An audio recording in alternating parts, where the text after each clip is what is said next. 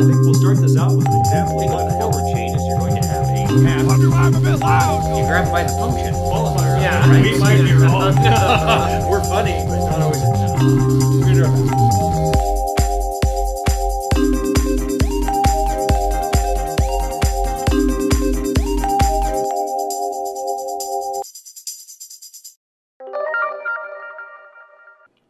Ready when you are.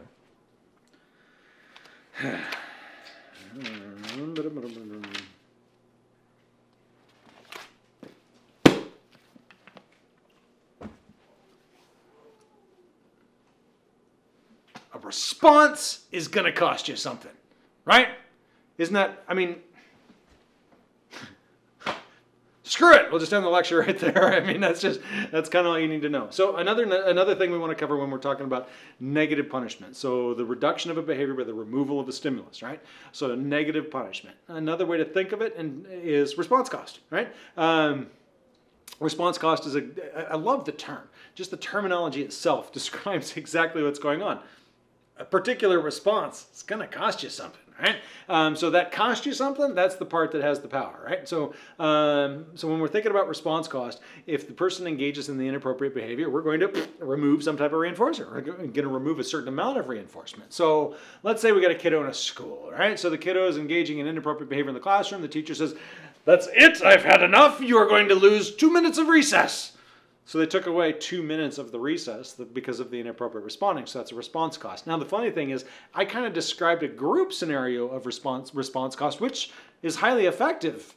I've been through basic training. I know that that's how they do it in the military, right? So you engage in a behavior as a group. So if I had screwed something up, the entire group paid the price, which then created a whole other social control thing and all sorts of other stuff that we don't need to get into right now. But response cost is an important tool, right? Oftentimes you're going to hear it used in combination with things like recess. You'll hear it used in combination with tokens. So speaking of tokens, I got me some tokens. In fact, I'm just getting all the tokens, right? I like the tokens. I hoard the tokens. I'm a token hoarder, right? So around here we like to use tokens.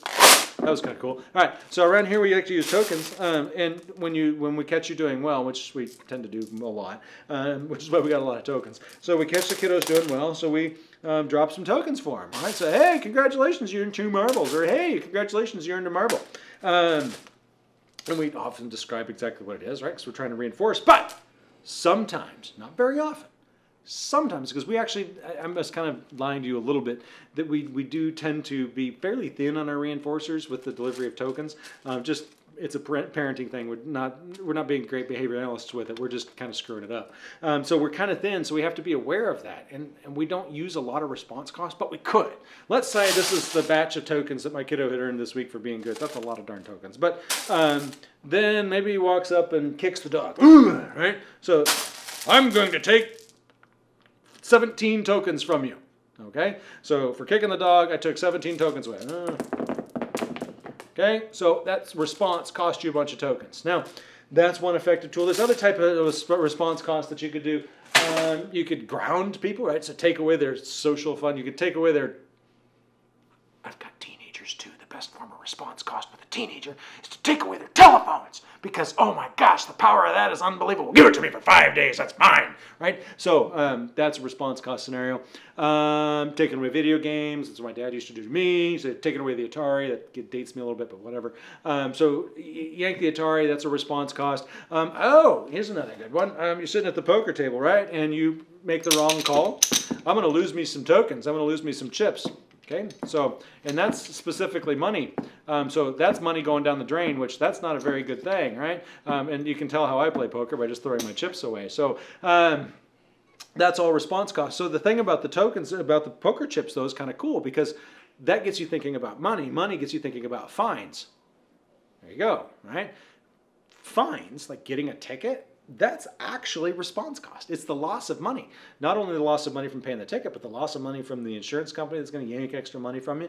Sometimes it's not okay to speed, right? The response cost is kind of heavy. So Again, immediacy. I'm sorry, my brain's kind of going crazy here. So there's a whole bunch of stuff that's associated with response cost. And just like the rest of behavior analysis, it seems to be that immediacy and those types of things have an important effect. So if you're going to implement response cost, don't do it like, all right, when in 4 days, when we get back to the house, we're going to go ahead and take your tokens away from you. No. Take them away now. So that's what the poker table response cost is highly effective. I bet on the wrong thing, tokens are gone right away. Now, cop pulls me over for speeding down the road. The money's not gone right away. Is it effective? I don't know. It depends on depends on my future behavior. Is my behavior going to reduce? The speeding going to reduce? Then it might have been effective. If not, then it wasn't. So, but again, immediacy is really important. So we got So I've been covering what's called basic response cost. You can also do bonus response cost. This is kind of cool. I'm going to get those tokens again.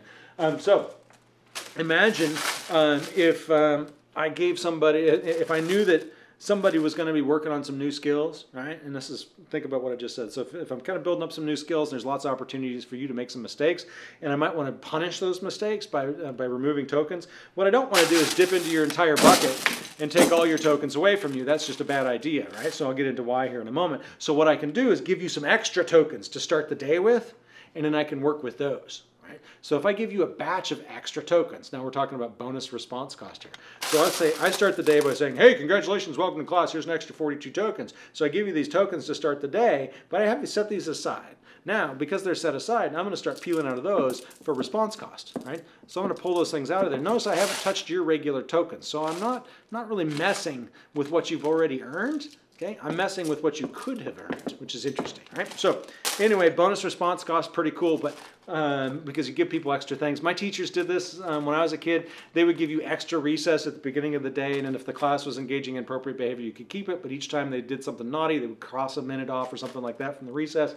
So you would start to lose that bonus reinforcer, if you will. Let's see what else we got. The bonus response cost is a useful procedure because it helps you avoid a scenario where the person loses all their reinforcers. Okay, that's really bad. If I start punishing so much that all of your tokens are gone or all of your sources of reinforcement from your world have been removed, your behavior is going to do all sorts of wacky stuff, and most of it's not going to be stuff that I want. Right? When I get you to that point where all reinforcers are gone, you're going to get frustrated, you're going to possibly even get violent, there's going to be aggression, there's going to be all sorts of things that are going to pop up. So we don't want that scenario to happen. So keep in mind, when we're using response cost, like everything else I've said on every video, make sure you're reinforcing behavior as well. Strengthen the behavior you want, use response cost to get rid of the behavior you don't want. But make sure that that ratio is heavy towards reinforcing the behavior you want, okay? So we've got immediacy, we covered that. We've covered the bonus response cost, the regular response cost. We've covered running out of reinforcers. You just don't want that, right? Don't go into debt. Yeah, you can't go into reinforcer debt. You do that and you're going to be doing all sorts of... I don't even want to get into the types of behavior that are going to pop up. It's just bad stuff in general. All of the problems with punishment apply to the use of response cost, okay? So setting examples, and people are going to use those examples in the future. Again, you become a discriminated. You can become a discriminated punisher. Lying pops up. All right. So lying is one that happens regularly. Hey, little Billy, did you do that inappropriate? No, I didn't do that at all. I did not throw all those tokens on the floor today, Mama. I promise you, I didn't do that. Right. So I'm avoiding things by lying. Okay, so you can strengthen lying behavior pretty easily if you're using punishment inappropriately or if you're not cautious while your use of punishment. The discrimination procedure, ran into that problem. I don't know. I tend to run out of things to say about punishment because these things are pretty easy. So again, just a quick recap.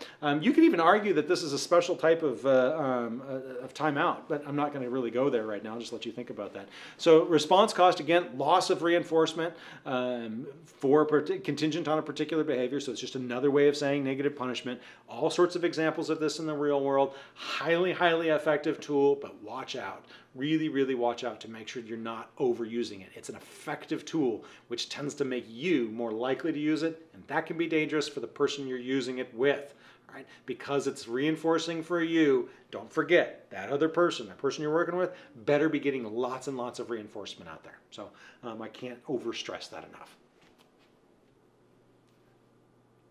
I'm going to go play some poker, lose some money. See you.